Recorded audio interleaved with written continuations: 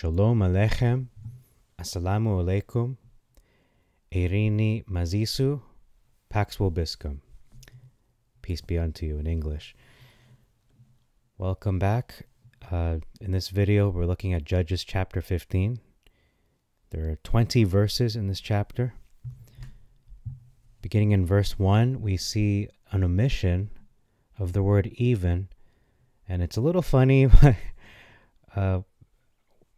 that when you take out a word, like just one word such as even, it can change the meaning or even an interpretation of what the verse seems to be saying.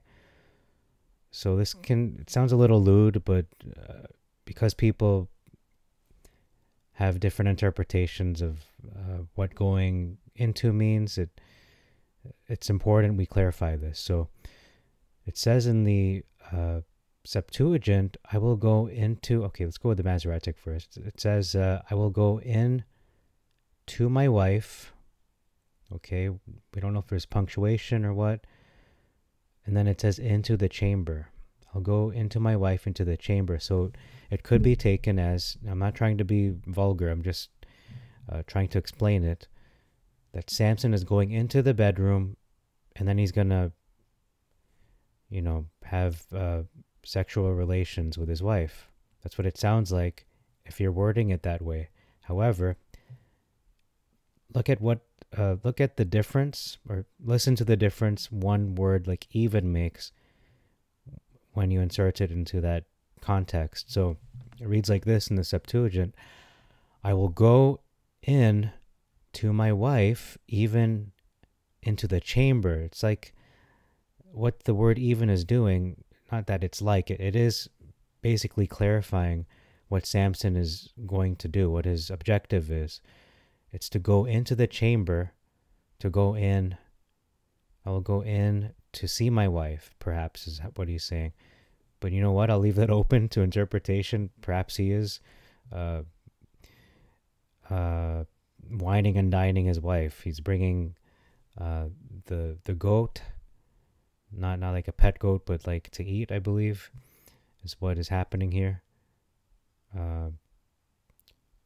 Visited his wife with a kid. We know that's a goat, not a small child. Is it a live goat or is it a cooked goat? I lean towards that it is a cooked goat. Could be a live goat. Maybe she has an affinity for little goats. I don't know. So that's a possibility as well. So there's so many different ways you can take it. I'm not going to pretend I know which one it is. However, I do offer you numerous possibilities. Could be Samson is bringing a live goat. Again, I don't lean towards that. I feel like it is like a meal they're sharing. And then afterwards, he is perhaps going to have relations with his wife, or simply going to see her. Going there to see his wife. But then it says her father did not let him go in to see his wife, in this case, the daughter. So all that just to clarify that one word, and you can see how much trouble one small word can make when you remove it. Okay, in verse 2, it says here, said, her father spoke. Okay, no, that's not the word. It's here. It is, I said, this is the father of Samson's first wife speaking to Samson. I said that you did surely hate her. So he said this. Did he say this to Samson's face, or is this something he said publicly, or spread this his opinion among close relatives and friends? It's hard to say, but he said it. It was verbalized. But what happens in the Masoretic, it says he thought. I verily thought. So it's not public. It's just his private opinion, his private beliefs about Samson, about Samson's feelings towards his daughter. And then this verse also answers my question that I had in the previous chapter as to what happened. What was the circumstances that where Samson's first wife was taken away, was it consensual, or was his wife taken away by force? And we see the answer in verse 2. It's her father who gave her away to one of Samson's friends. And it even gives the reason why he did this, because he believes, and he verbally stated, either to Samson or to other people, that Samson hates her. Or that's his opinion, at least, that I believe Samson hates my daughter. And then he decides to remedy the situation. Samson's father-in-law decides to fix it by giving his younger daughter to Samson, justifying it by saying, okay, she's better in the Septuagint, or fairer in the Masoretic. She's either more beautiful, just physically superior, or she's better in every way, physically and also emotionally and internally and externally. I think that's what he's trying to say. She's a better overall package than my first daughter, the older one. And then it says, we're only in verse 2, it says, let her be to you, in the Septuagint. So let her belong to you, and you to her, versus take her, just take her like property. So we can see a little bit of a more respectful perspective as to what she is going to be to Samson and what Samson is to be to her, perhaps. So let her be your wife. He didn't say that, but that's the implication. Let her be your ownership, or your wife, or let her be a servant to you and you serve her. But in any case, it's worded different, and it just changes the whole tone, in my opinion. And I wrote here, as a little bit of a judgment, a value judgment on my part. I said that these people, specifically the Philistines here, in this narrative, seem to be immoral people in an immoral society. And Samson's going along with this, and I'm going to address this later in another video as to why is Samson just going along with these kinds of standards, low standards, and why is Elohim approving of this? It really makes me scratch my head as to choosing Samson, and then Samson continuing and seems like a very carnal lifestyle, but yet Yah is blessing him. Okay, verse 3, said to them, who's them? Is that the father or to his friends? It's Samson said to them. So he's talking to somebody, multiple people. So yeah, it's a little confusing, the Septuagint. I'm not going to pretend it isn't. Said to them, who are them? Who are they? But in the Masoretic, it seems to be a little more, it makes a little more sense in the narrative, at least, when you're reading it. Samson said concerning them, the Philistines, that he's more blameless than the Philistines. But he would not be speaking to the Philistines because he's revealing his motive. So it's either speaking to someone that was mentioned earlier, but could be his friends, perhaps. Maybe his friends are not part of the Philistines. Perhaps he's talking to his friends. I'm going to leave it open to that. Maybe his friends are part of Israel. Okay, and or maybe they're not. I don't know. But anyway, I do believe it seems to be referring to his friends as the people he's talking to. Continuing, verse 3, spoke directly to them. Okay, to them. And I'm going to put here in brackets his friends. Perhaps. Okay, mischief.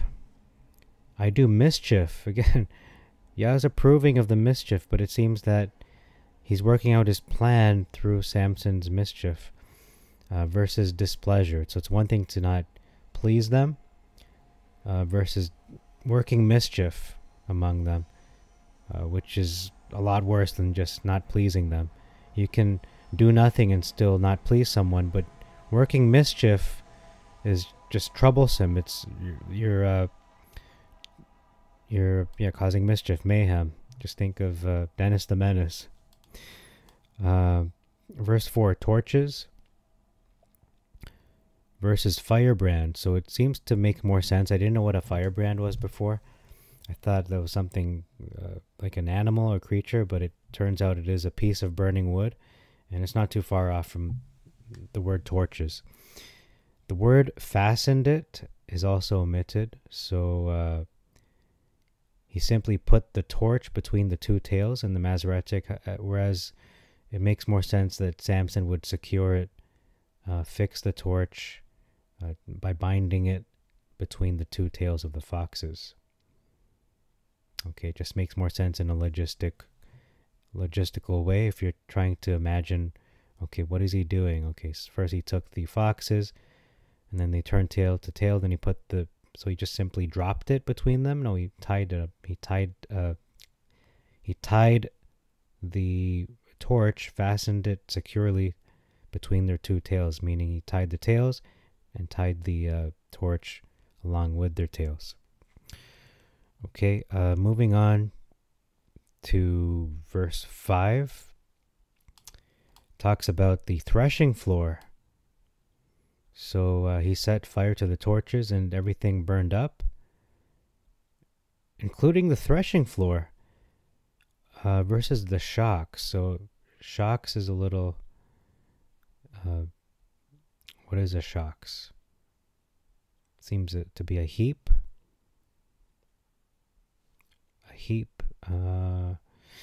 However, when I looked up a threshing floor, I did assume a threshing floor had to be indoor, but a threshing floor, especially in ancient times, was actually outside on a flat surface. Okay, right. Moving on to verse 6, talking about his wife's father's house. So Samson had burnt...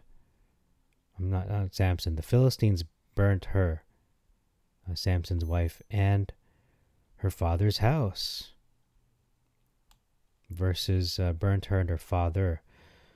So in the Masoretic, it's only Samson's wife and father being burnt alive, versus Samson's wife and her father's house, which sounds like the actual building, or perhaps her father's whole family, meaning her father and extended family. That could be what it means, or it could be her father, and the house. But usually, father's house means the immediate family. So if they had other people in that house, close relations, they would be included perhaps. So a lot more casualties in the Septuagint. Okay, we're going to move on to verse 11, talking about a hole in the rock. So 3,000 men of Judah went down to the hole of the rock Etam, versus they went to the top of the rock. In the previous verse, actually in verse 8, talks about this hole in the rock, or hole of the rock, being a cave. So that makes sense, and it's still the top of the rock in the Masoretic. In verse 13, ropes, the word ropes is used, versus cords. So I just imagine thick ropes, strong ropes, versus cords seem to be thinner. When you think of a cord, it's like a thinner rope, a smaller in circumference, not as thick, whereas a rope seems to be, when you climb up climbing up an obstacle course, like in the army, for example. Verse 14 talks about running up to meet him. The Philistines ran to meet him, whereas they simply shouted against Samson, but didn't run to meet him. So we can see that they're a lot more excited, not excited in a happy way. They're very zealous to fight him. They can't wait. They're really pumped. And then it describes the ropes that were upon his arms. They became as tow, which can also mean flax, rope, or broken fiber. They are described as flax in the Masoretic. And notice how they became as tow, so they became like this material, either flax, and which is burnt with fire. His bonds were consumed. So again, like fire consumes flax, they were consumed from off his hands. They possibly were melted off, or it is a metaphor, meaning it was like they were consumed, because the previous line describes how they became as tow, not that they did literally become tow or flax, but they became like flax, meaning perhaps they were consumed by fire. However, there's also possibility, and I'm going to leave it open to a possibility that perhaps it was divinely burned, like miraculously burnt off from off his hands in this instance. And then in the Masoretic, it describes how his bands were loosed from off his hands, so they just fell off because they became loosened.